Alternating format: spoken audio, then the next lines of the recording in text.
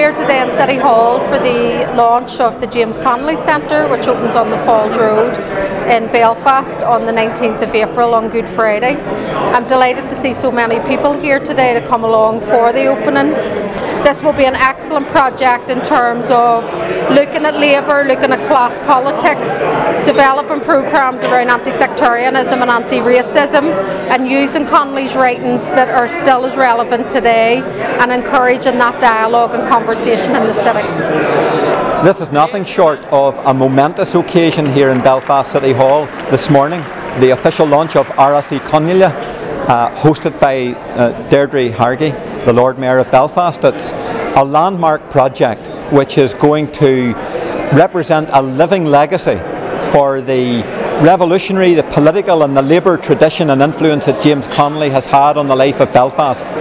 It's also an important link very firmly established between the US labour movement and the Irish labour history and the Irish labour movement here in the north and across the island of Ireland, and it's highly significant that James Connolly Heron will be here this morning to address the event alongside Deirdre Hargey, our wonderful Lord Mayor. Cummins Lance Asta and Aichur Shaw Oscailt of us and I Shaw Carfoyle near Wind of Winter Earherfeld first year. Áras Chonghaile has come about as a result of capital financing from Belfast City Council and the immense help of our friends in the trade union movement in the United States. They have lent their full support to the project,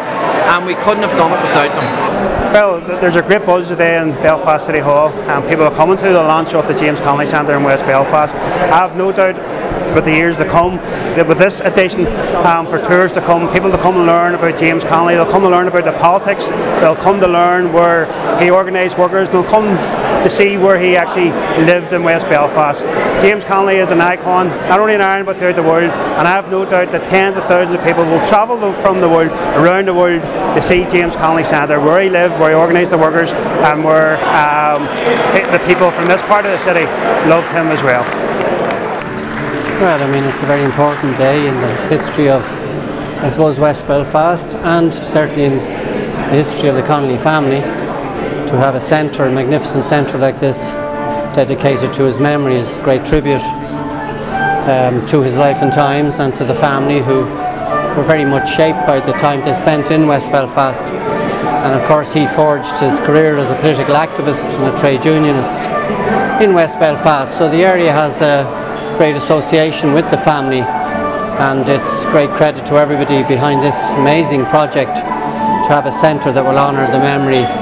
of his life and times.